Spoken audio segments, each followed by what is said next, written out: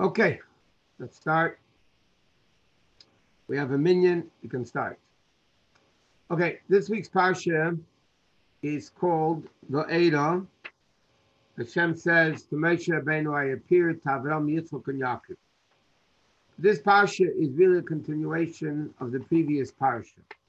And it's very important to understand the connection and the story that's going on here.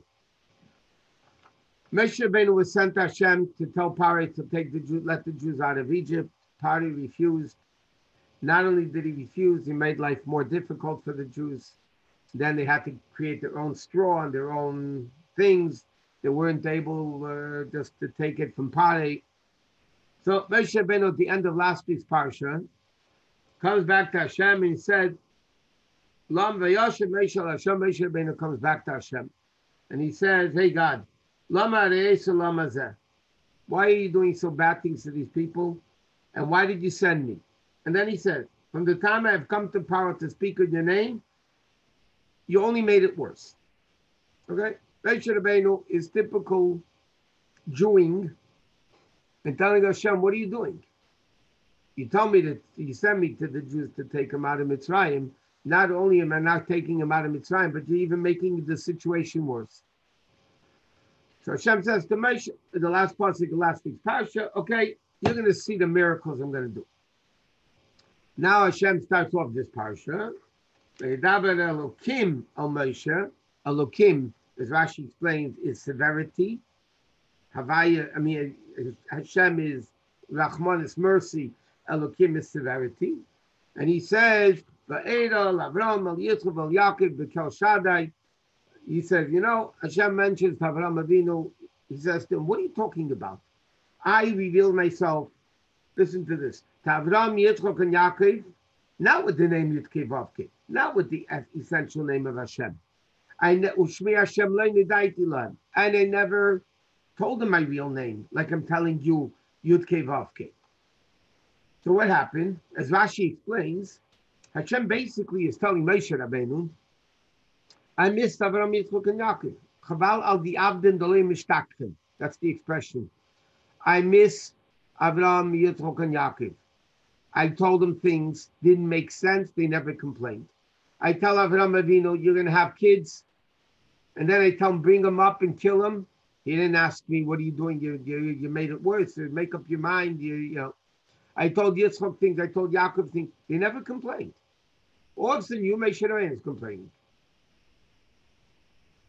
So there's a few things that we need to understand. First of all, the pasuk says a very interesting statement. Va'era al Avram al Yitzchak vel Yaakov. I revealed myself to Avram, Yitzchak, and Yaakov. And Rashi says, who is that? Va'era el ha'aves, to the patriarchs. Everybody knows Avram, Yitzchak, and Yaakov are the patriarchs. What is Rashi saying over here?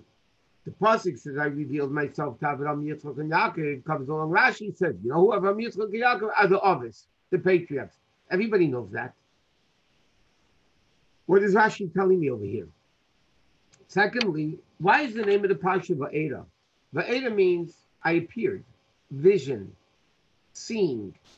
Va'eda means I've made myself seen to Avram, Yitzchak, and Yaakov. Va'eda is an expression of the ear. Why is the whole Parsha called the ear? And there's a very interesting thing going on over here. And I'm going to preface it with another question. Moshe Rabbeinu was greater than the others. We know that. Moshe Rabbeinu was greater than Avram, Yitzchak, and Yaakov. It was a higher level of Kedusha. He got the Torah, they didn't. Hashem spoke to Moshe Rabbeinu face to face, not like the others. Why did Moshe Rabbeinu ask and the others didn't? Why Taka did the others not question God and Moshe Rabbeinu question God? And not only that, we learned already a rule in Torah. Hashem doesn't even speak bad about animals. Bignus behema tmeya. The Torah doesn't even speak about negative about an impure animal. Why in the world is the Torah speaking bad about Moshe Rabbeinu? Moshe Rabbeinu asked a question to Hashem. He questioned, like everybody else does. God, why did you do it? You're making it worse. What are you doing? He's screaming at God, but what are you doing? And Hashem says to him, you know what? Be quiet. I miss Avram, Yitzchak, and Yaakov. They never questioned me. Why are you questioning me? So the question, why did he question that? Are you supposed to question God, or are you not supposed to question God? And if Moshe Rabbeinu did something wrong by questioning God, why is the complaint left in Torah? Seemingly, it's something negative against Moshe Rabbeinu. That Moshe Rabbeinu is complaining to Hashem. To the extent Hashem spoke Elokim, Hashem spoke harshly with him. Why are you asking questions when the obvious didn't? So if it's something bad, take it out of the book. But the answer is as follows. There is intellect and there are midos. There are emotions and there is intellect. We know, Chassidus explains, and it's all over Midrashim, and Avram, Yitzchak, and Yaakov represent Chesed, Gevura, and Tiferes. Avram Avinu, the Torah calls Avram Ayahavi. Avram Avinu was a level of Chesed, Ahva. Yitzchak, as the Torah says, Pachad Yitzchak, the awe and the fear of Yitzchak. Yitzchak served Hashem with Gevura, with severity. Yaakov, Midas Tiferes, Midas Rachamim, is a combination of Avram and Yitzchak. Avram was unlimited chesed, no good. Yishmael came from him. Yitzchak was unlimited gevura, no good, and Yosef came from him. Yaakov Avinu, the Gemara says, which is a combination of chesed and gevura, of love and fear. Mitos Yishlem, all his kids were tzaddikim. Chassidus explains the others didn't complain because that's not their inyan of understanding. Midas are feelings. Feelings don't have intellect. Moshe Rabbeinu, on the other hand, so Avram, Yitzchak, and Yaakov were chesed of Atzilus, gevur of Atzilus, fedes of Atzilus. Moshe Rabbeinu is a level of Torah, Seichel. Moshe Rabbeinu is Chochma of Atzilus. V'nachnu ma, Chassidus explains, Moshe Rabbeinu is a level of Chochma of Atzilus. What does this mean? Moshe Rabbeinu, because he was wisdom, understanding needs to question. Not only does it need to question, it needs to argue, because that's what Seichel is all about, to argue when things are not being done properly. So what did Hashem answer? Hashem answered Moshe Rabbeinu, you want to understand? There's a level of va'eda. Va'eda means you have to see. You don't need to understand. They're seeing, re'iyah, ru'uvein, like we learned, and there's shimin, which is listening, which means understanding. Moshe Rabbeinu comes back because that's his level of Kedusha. To understand, Moshe Rabbeinu coming to Hashem and said, what in the world are you doing? How can you do this, what you're doing? It doesn't make sense. So Hashem says, yeah, it doesn't make sense. Because you want to understand. But there's something deeper than understanding, and that is seeing. The Gemara says, we say it in our Yom Kippur davening, when the 10 Asar Harugei Malchus, the 10 martyrs that were killed in the time of the destruction of Beis Hamikdash, Rabbi Akiva, Rabbi Shimon Gamliel, all the great 10 martyrs that were killed. So the Yidden didn't know if that's supposed to happen. So in fact, it became a song, a very famous song, and we say it in the Yom Kippur davening, in the Aveda. Tia Rabbi Shmuel Asatzmei, Rabbi Yeshua purified himself. Kohen Gadol, Rabbi Shmuel Kohen Gadol. He purified himself, and he went up to heaven, and he asked God, what in the world is going over there? What's going on? And according to one medrash, Hashem said to them, And this is pretty sharp, Hashem answered.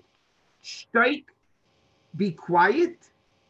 Kach ola b'machshava, this is what my mind entered. You don't need to understand it.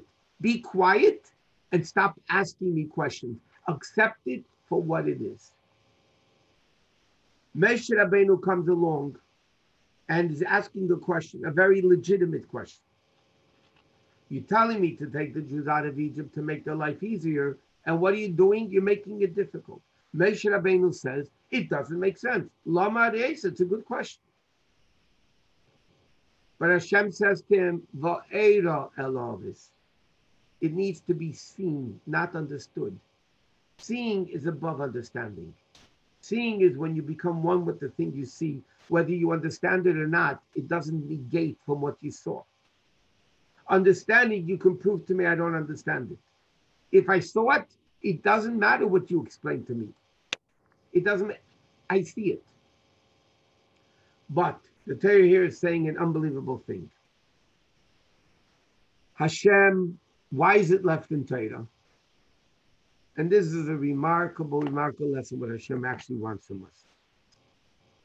Hashem says, I want you to question why I do things. Lama re'esa lama zel. When Moshe Rabbeinu comes to Hashem, it says, why are you doing back to this nation? It's a Torah question. It's a question of Torah. Meaning, Hashem says to us, I want you to ask me, why am I doing why I do the Holocaust? Why do I do this? Why am I doing that? Hashem says, ask me those questions. It's a Torah question on one condition. That it doesn't hinder or affect the way you do Torah mitzvahs. In other words, you need to ask the question, why?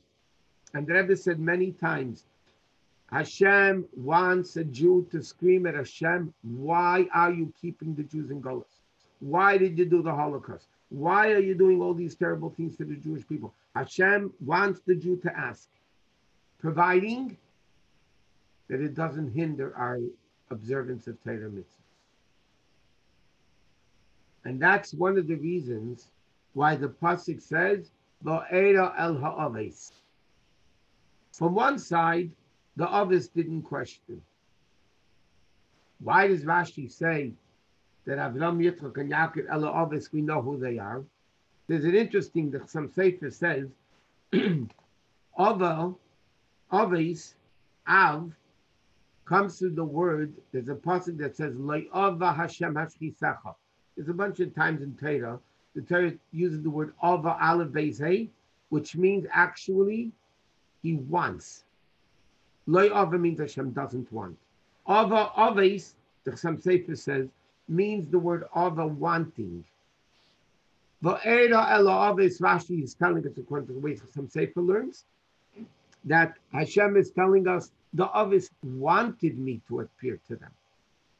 Not like you, Moshe Rabbeinu, that said, why are you coming to me? Send somebody else. You know, this is too much for me. Avis, because the Avis, Rashi says, why did he say, why does Rashi have the Avis? Because he's actually speaking to the Avis that wanted him. But the Rebbe explains it a little bit deeper.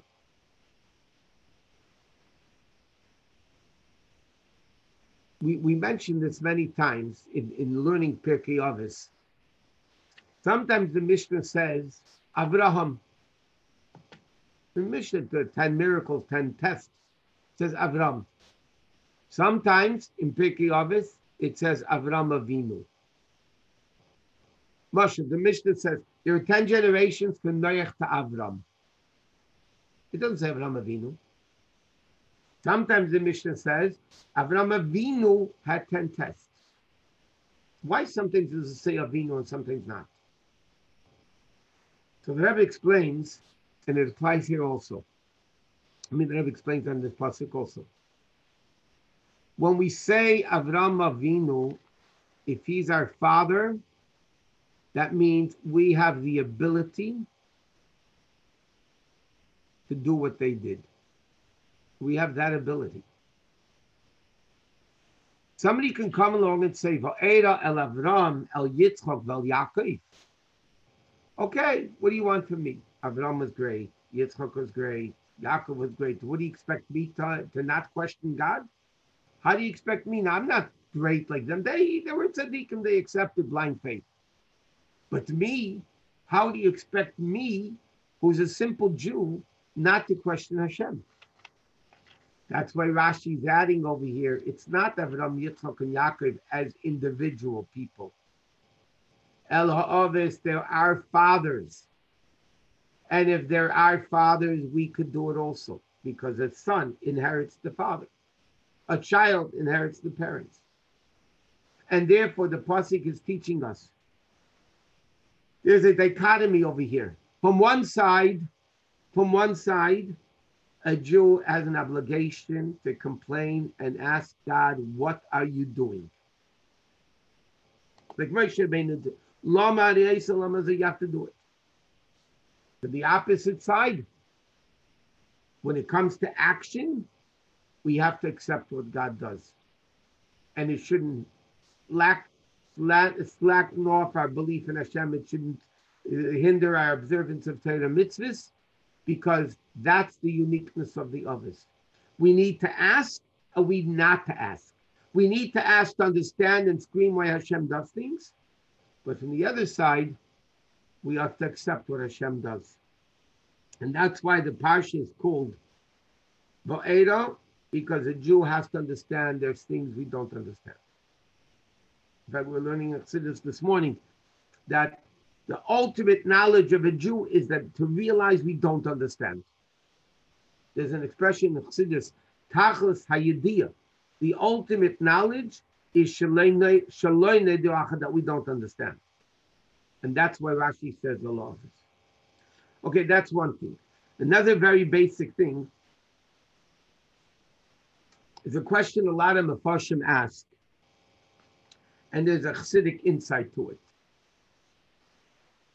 If you follow the Parsha, Hashem is telling Moshe Rabbeinu, I'm going to harden Pharaoh's heart.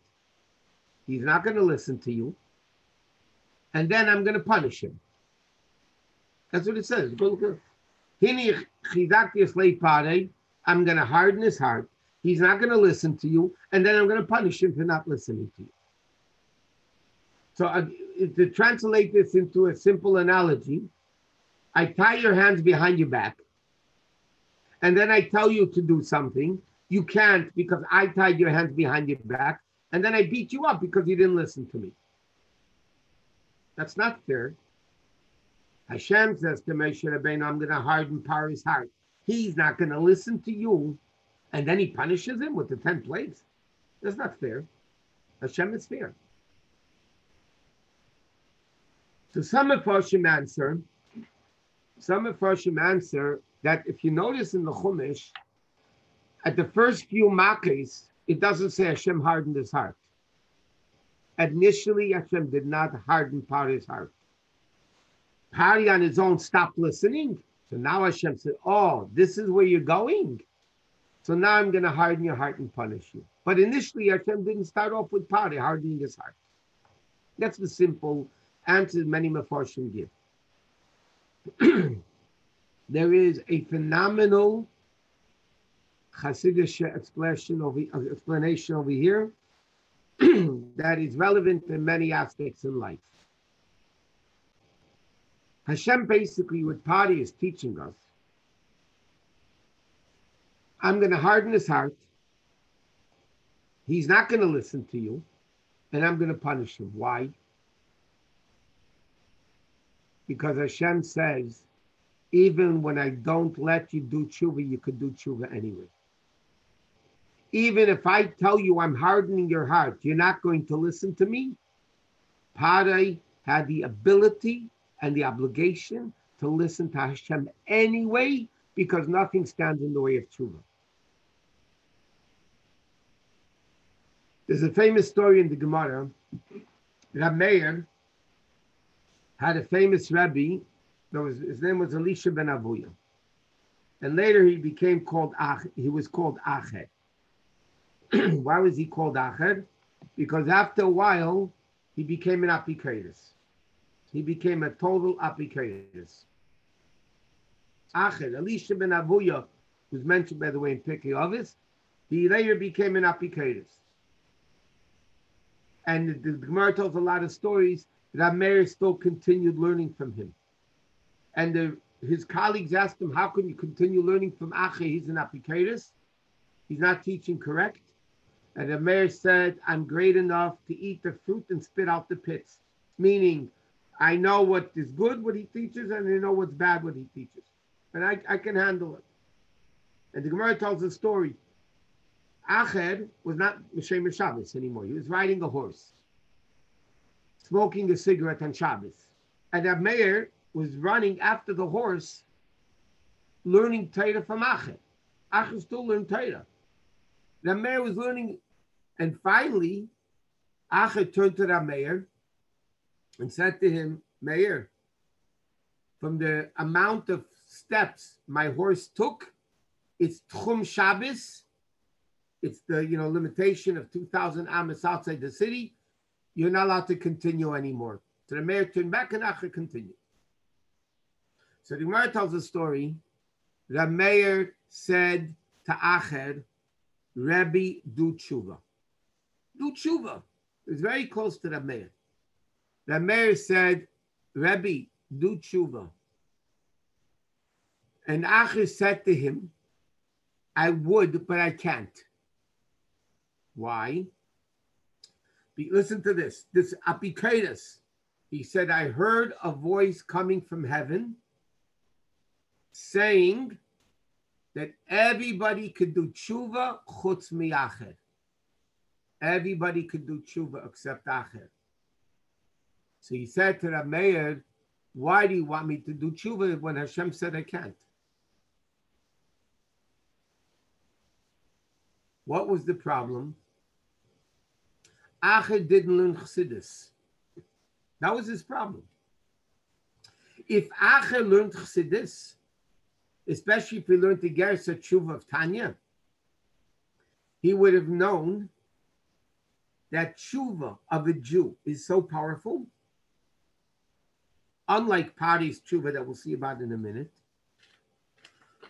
The Tshuva of a Jew is so powerful that even when Hashem himself says you can't, you could. Now, the Rebbe says in the Gersa Tshuva, there are certain Avedas that the Gemara says, we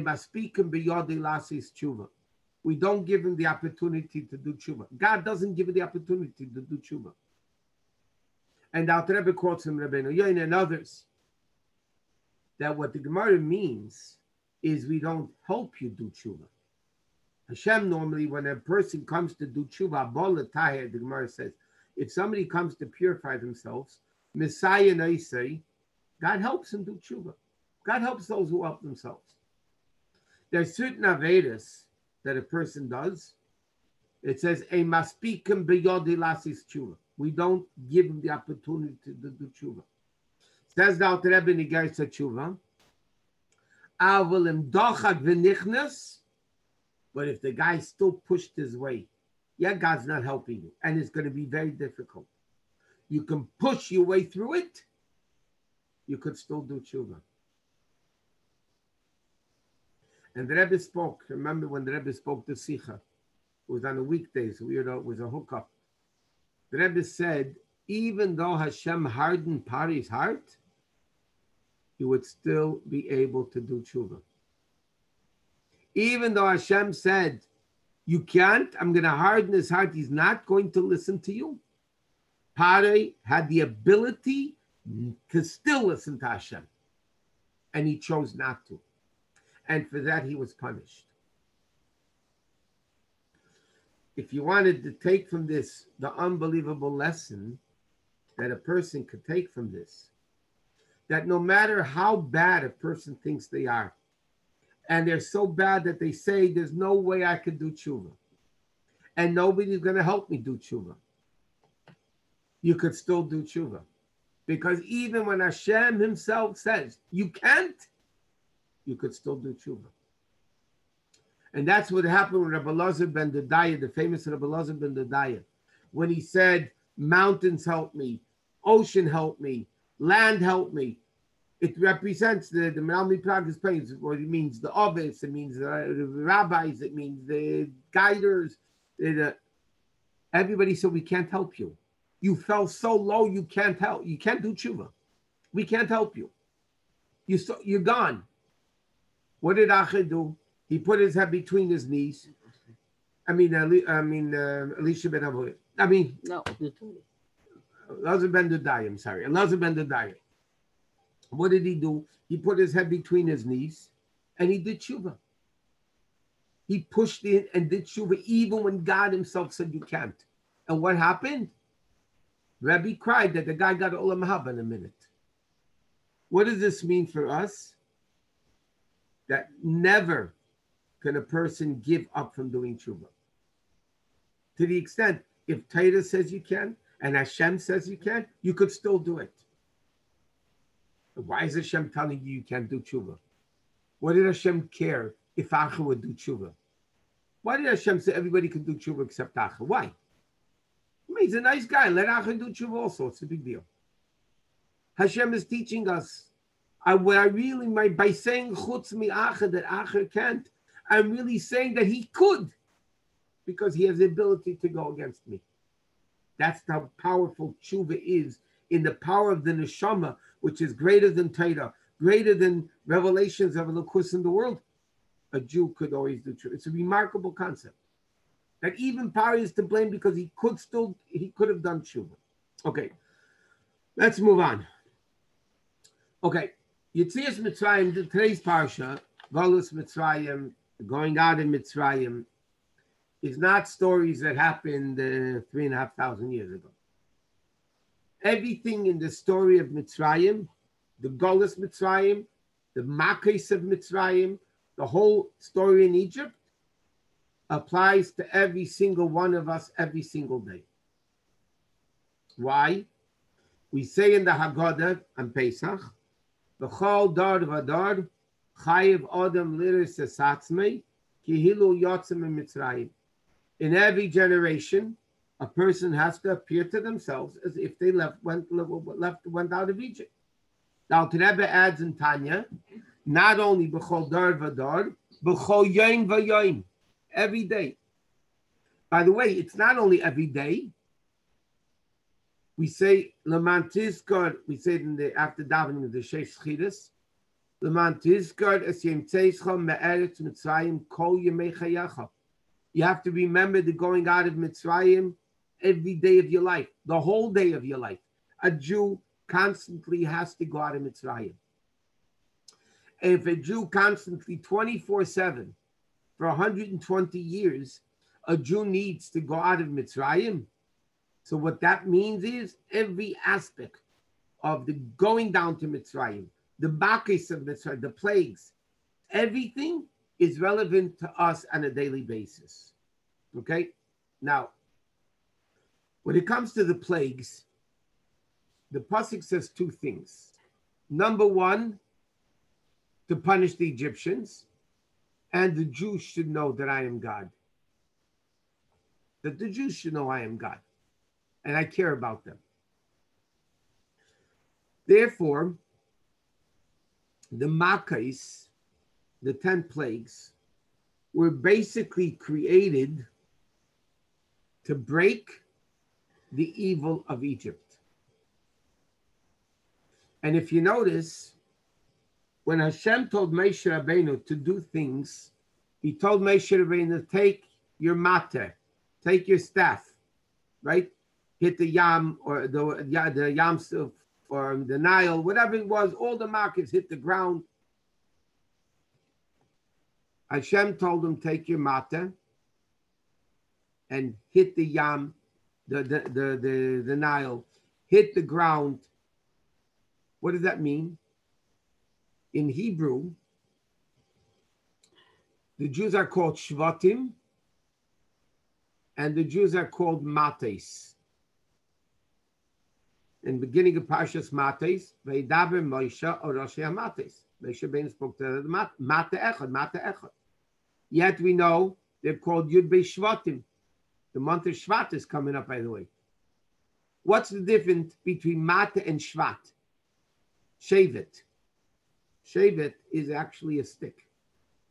What's the difference in Lashon Kodesh in Hebrew, in biblical Hebrew, between Mata and Shevet? Mata means a dried out stick that's very hard. Shevet is it's moist. It's still a moist branch. Both are pieces of wood. Mata means a hard staff, and shevet means a soft staff. And that's why the Jews are sometimes called mates and sometimes they're called shvatim. But let's discuss this, and as far as our parsha is concerned. Hashem says to Moshe Rabbeinu, take the mata and hit Egypt, smite Egypt. A Jew needs to know two things. If you want to go out of Egypt, you want to go out of your limitations. Again, Mitzrayim means limitations, boundaries. And by the way, Mitzrayim doesn't only mean evil boundaries, exile, sinning. There is a Mitzrayim of Kedusha. Any limitation of boundaries, even of holiness, is called Mitzrayim.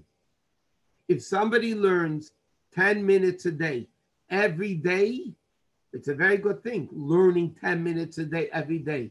Bottom line is, you are in Mitzrayim. You are in a limited learning of 10 minutes a day. You want to go out of Egypt? You have to learn 11 minutes a day. You have to break your nature. You get used to learning 11 minutes a day. It becomes your nature. So now you got to learn 12 minutes a day. You give X amount of money to tzedakah. That was good yesterday. That's your nature. Give X amount. You have to give a little bit more. An extra penny. You have to break your nature. There's Mitzrayim of evil and there is Mitzrayim of Kedusha. The Mitzrayim of Kedusha, relatively speaking, is called Mitzrayim. It's not good. Status quo is not good. A person every day has to grow and become better and smarter and greater and so on.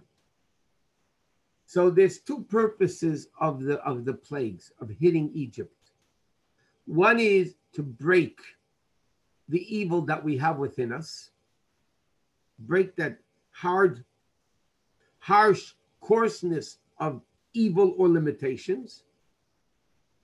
And from the second side of it, that the Jews should know that God is God and that he's taking us out of Egypt. Which means as follows. Let's analyze the first two plagues. Dam, blood, and Tzvadeya, frogs. Okay? And here, by the way, in passing, there's a remarkable lesson over here. Just in passing. Hashem said to Moshe, tell Aaron to take your stick and hit the Nile. He didn't tell Moshe Rabbeinu to hit the Nile. He told Aaron to hit the Nile. It came to the next place, plague of frogs.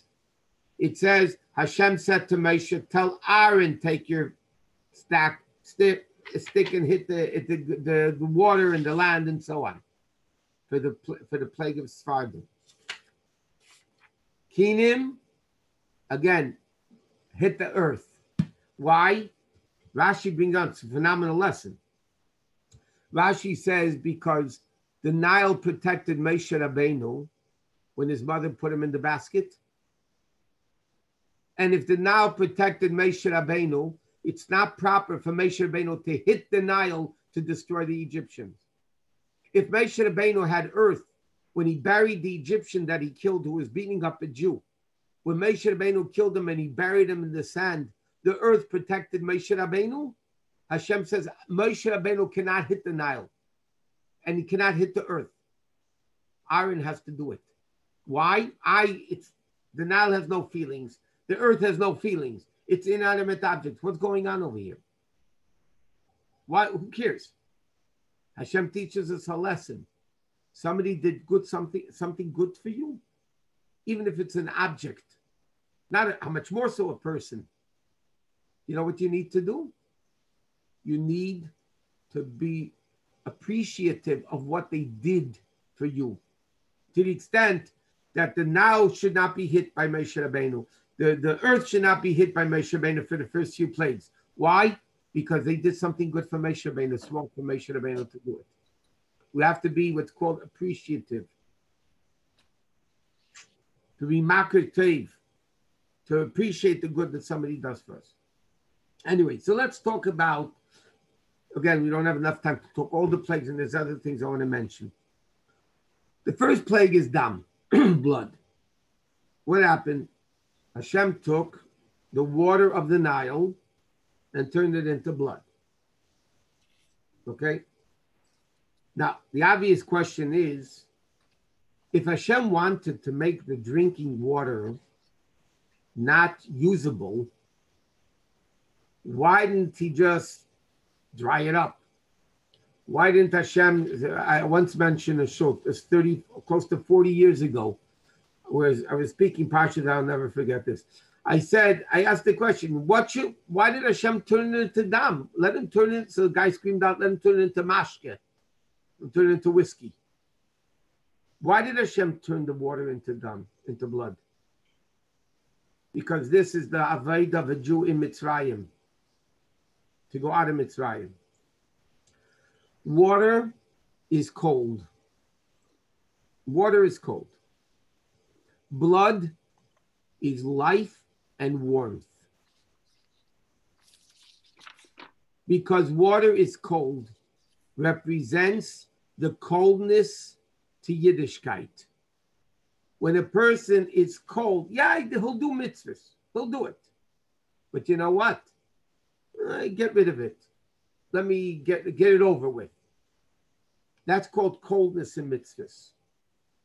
Hashem says to us, to all of us, you want to go out of your Egypt, you have to know one thing. Warm up. Get enthusiastic about your Yiddishkeit. You have to get enthusiastic about the Yiddishkeit. There's a famous story which was mentioned a long while ago.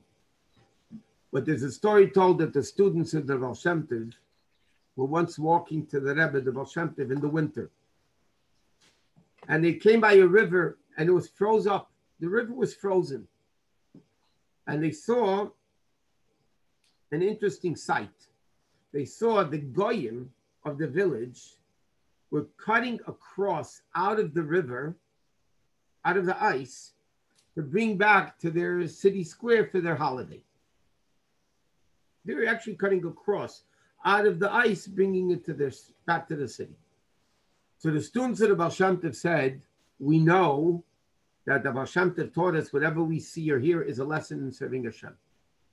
What lesson do we have from seeing the non-Jews cutting across out of the water, out of the ice? What do we learn from it? And one of them realized a profound statement. Water in itself is life. Yehem chayenu. Mayim represents Torah. Mayim represents nourishment. But when is water water? When there flows, when there's life in it, when there's blood, when it becomes blood that flows and is warm and gives life and sustenance. They said, the students of the Baal Shem Tov, if the water becomes cold, Yiddishkeit becomes frozen, it is so bad, you can even cut a cross out of it. You can even cut a cross, avodah zarah, out of frozen Yiddishkeit. So Hashem says the first thing we need to do is to get enthusiasm, to turn the cold, transform the coldness of our Yiddishkeit to warmth and enthusiasm, and to make it our life, our blood. It's our blood. That's first plague. Then Hashem brings the second plague. What's the second plague? Svardeya. What's frogs? Frogs come from the river. And the Torah says, where did the frogs go to? The frogs went into the ovens. Tanurecha, they went into the ovens. Why did the Svardeya have to go into the ovens? And the Medrash says, by the way, It's the frogs know they were going to get killed in the oven. It's a burning oven. They're going to get killed. But to do the will of Hashem, they were willing to give up their life to go do the will of Hashem. That's what they did. What's the lesson for us? The ovens represent the ovens of Egypt. Tanurecha, the ovens of Egypt, represents the heat and the enthusiasm of evil. The enthusiasm of evil is called the ovens of the Jew. Of Mitzrayim. So this is when we have in our bodies, in our Mitzrayim, in our body, we have the warmth and enthusiasm to evil. Hashem says, you want to go out of Egypt? You have to take the cold svardeya to go into the ovens to cool it down.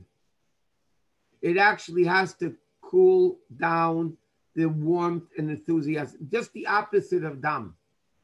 Dam is taking coldness to Yiddishkeit and make it warm.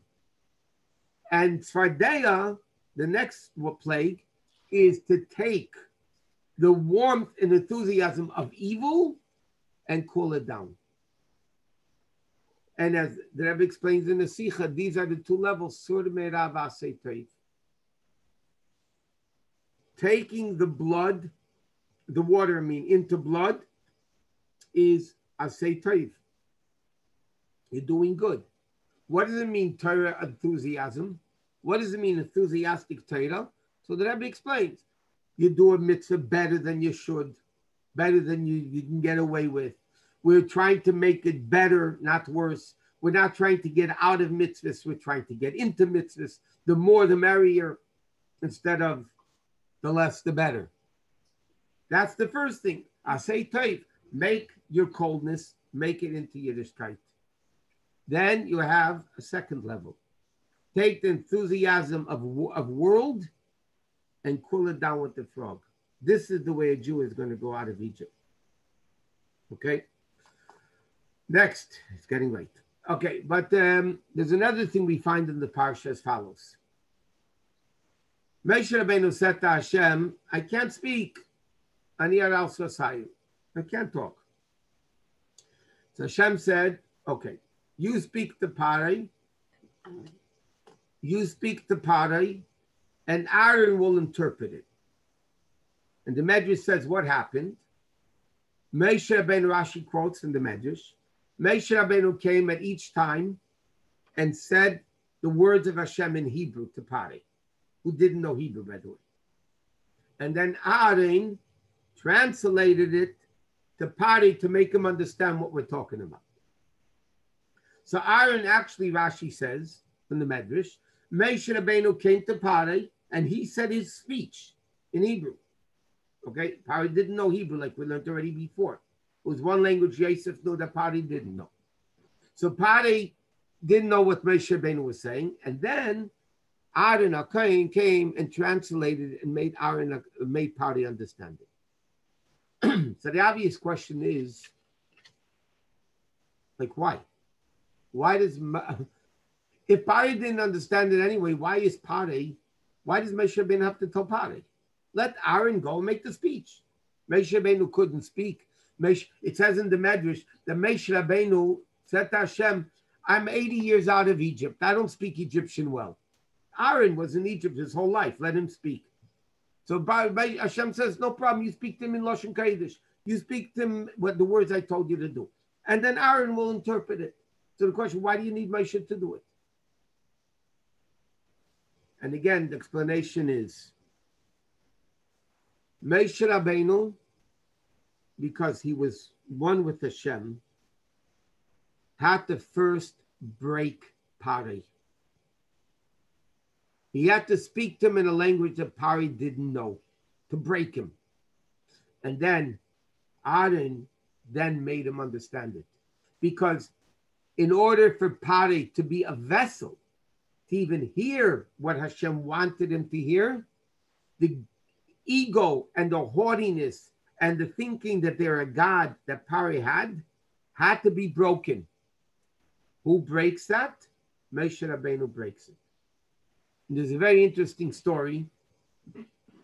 When the Rebbe Rashab first became Rebbe, he refused because he had an older brother, Reb Zalman Aaron, who's known as the Razah. They were fighting. Actually, the Rashab said he's older, he should be Rebbe. The Razah said, no, he's greater, he should be Rebbe. And this went on for many years. Finally, the Rebbe, Rashab, accepted to be Rebbe. In the earlier days after he became Rebbe, a Jew comes into him and says, Rebbe, I have an issue, I have a problem, can you help me? The Rebbe Rashab said to him, I'm sorry, I cannot help you. I can't. Sorry, goodbye, I can't help you. The Chassid goes out and he starts crying. He starts crying. He can't be helped. So the Razah sees this Chassid crying and he said, why are you crying? And the Chassid said to him, I have a major issue. I went into your brother, the Rebbe. I asked him for advice in a bracha, and he said he can't help me. So I'm crying. So the Razah said, wait a minute. The Razah was the older brother. He goes into the Rebbe Rashab, his baby brother, not baby brother, younger brother, and he says to him, what is this with you? This is the way you're going to be a Rebbe? What do you mean you can't help them? Tell him a nice word, give him a bracha. Tell him something nice. What are you doing? How can you do such a thing to the Jew? And the Rebbe Rashab said, call him back. The Chassid came into the room. The Rebbe Rashab gave him a bracha. He went out and he was successful. That's the story. So the obvious question is, obviously the Rebbe Rashab was able to help him. And the proof is that he did. So what happened at the beginning and what changed? At the beginning, the Rebbe Rashab said, I can't help you. And then all of a sudden he could help him. Why? So the Rebbe explains another remarkable thing. In order to get a bracha, you need to be a vessel for it. You need to make a vessel. Like the Tzemach Tzedek once explained, for a farmer, the biggest bracha is rain. But rain is only when you make a vessel. If you plant the field, then rain is a bracha. But if you don't make a keli, you don't do anything, a bracha, it's going to rain, it's worthless. You want a bracha, you need to be a keli. This chassid had a terrible situation. He came into the Rebbe Rashab. It's not that the Rebbe Rashab couldn't help him. The Rebbe Rashab, the Rebbe explains, saw that this person is not ready to be a vessel and a vehicle for this bracha. The Rebbe Rashab saw he's not ready. I can give him a bracha. It's going to be worthless. What did the Rebbe want to accomplish? Out of love, the Rebbe Rashab wanted that he should become a vessel for the bracha. How did he become a vessel? By walking out and crying and becoming a broken person.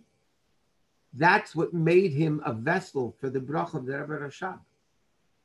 So when the Rebbe Rashab heard that this person became the keli, the vessel, the Rebbe Rashab said, call him back. Now I can give him a bracha because now it's going to work. When Moshe Rabbeinu came to Parsha, Aaron HaKohen wouldn't have made Parsha as a keli because Aaron HaKohen is an attribute of love. He loved everybody. Ahava. Like the Rebbe says, even if you have to be a mata, even if sometimes you have to be harsh, you need to be a stick, a strong staff that's dry and strong. But it has to be mata Aaron, it has to be the staff of Aaron, it has to be done with love.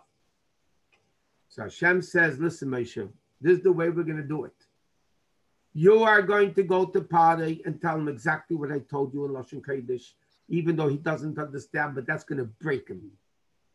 And then Aaron will tell him to penetrate. And even then, by the way, all the times when Parsha said, I'm sorry, I'm sorry, I'm sorry, it was fake tshuva. He never meant it. And the proof of it is a second later he changed his mind. The second the plague stopped, he changed his mind. That's the opposite of the tshuva that we spoke about before. Tshuva, nothing stands in the way of tshuva. Even if Hashem hardens your heart, a Jew could do tshuva. Pharaoh's tshuva was fake tshuva. He never meant it. Okay, another interesting point. At the beginning, when Hashem sent Moshe Rabbeinu to Paray, initially before the Makkas began. So Hashem said to Moshe Rabbeinu, if Paray doesn't listen to you, take the stick, throw it on the floor in front of Paray, will be a snake, like he did by the burning bush. Okay, so Moshe Rabbeinu comes to Paray. God says, let the Jews. I said, I don't know who this God is. Hashem, I don't know this God. I don't know Yud Kei Vav Kei, I don't know Elohim. I'm not sending the Jews out. So Moshe Rabbeinu wants to show him a miracle. So he throws down the stick, it becomes a snake. Paray calls in his magicians, his witchcraft people. They did the same thing. And then the pasuk says something interesting. After they became back into sticks, Aaron's staff swallowed their staff. That's what the pasuk says. And Rashi says, Nes b'seich nes. It was a double miracle. Not only did it turn into a snake and back into a stick, but after it turned back into a stick, it actually, Aaron's staff swallowed their staff. What's the lesson here for us? What does it mean for us in going out of Mitzrayim? So it says like this. Why did the stick turn into a snake? In Tanakh, Paray in Mitzrayim is called Tanin Hagodol, the big snake. Paray is called in Klippa a big snake. Why is a snake Klippa? Who caused the Eitz Hadas? Who caused original sin? The snake. Snake symbolizes evil. They were the ones that initiated the whole Eitz Hadas problem. Okay? Now, Moshe Rabbeinu, Hashem wanted to show Paray, you see, you're a snake. Okay? You're a snake. So they say, you know what? We also have the power. We could also do it. Hashem wanted to show the Egyptians by Aaron's stick swallowing up their stick. Hashem wanted to show them, the Egyptians, that yes, you can make a snake. Yes, you could do magic. But where do you get that power from? It comes from Aaron's stick that swallows up your stick. Meaning, don't think that the power you have in the evil of witchcraft and evil is your power. Hashem said, it's my power. You can't do anything on your own. Yeah, I gave you the ability to do witchcraft, but you have to understand who gave you that ability to do witchcraft. Aaron's staff swallowed up their staff to show it's all from Aaron, it's all from Kedusha. And therefore, you have to be the Mata. To destroy Egypt, you need to be, but like we said before, it has to be Mata Aaron when you want to hit somebody, figuratively speaking. Or we want to even hit ourselves. We want to blame ourselves for things that we do wrong or bad. The Torah says the staff is Mata Aaron, it has to be full of love. You want to admonish somebody else, you want to hit them with a stick, figuratively speaking, it has to be a stick of love. Not of anger, not of hate, not of revenge. It has to be a thing of love. Just one more last thing, which is another very interesting.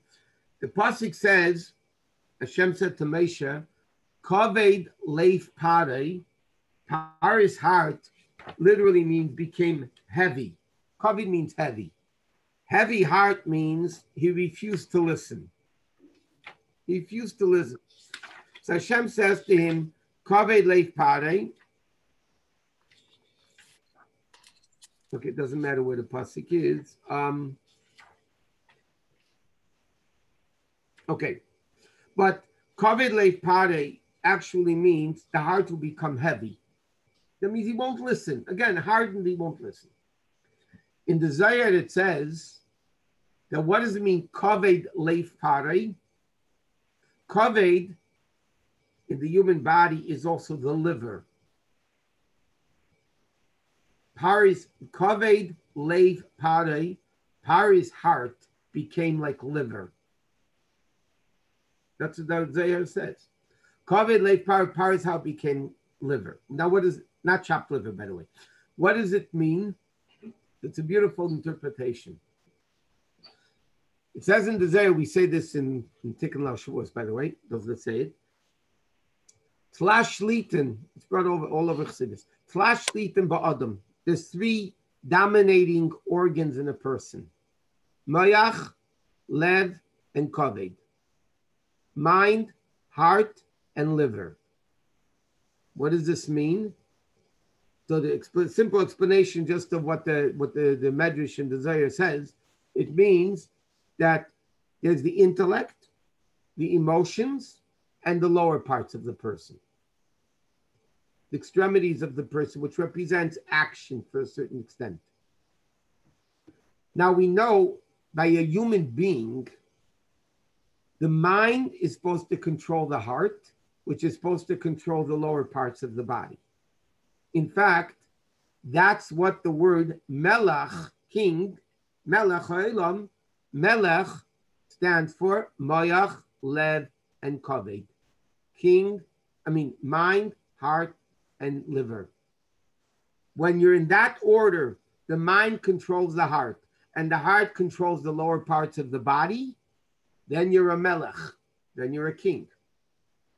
If the heart controls the mind, then you what's called in Hebrew a lemach. A lemach means like a nebesh. Lemach is when the same letters as melech. But when the heart comes before the mind, meaning the heart controls the mind, that's no good. What does it mean over here? Pari's heart became a liver.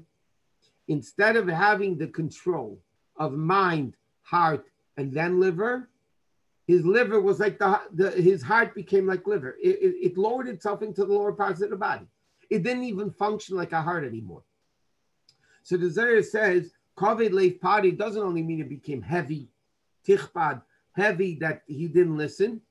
His heart actually lowered itself to the lower parts of the body. Instead of having feelings, it was only the lower parts of the body.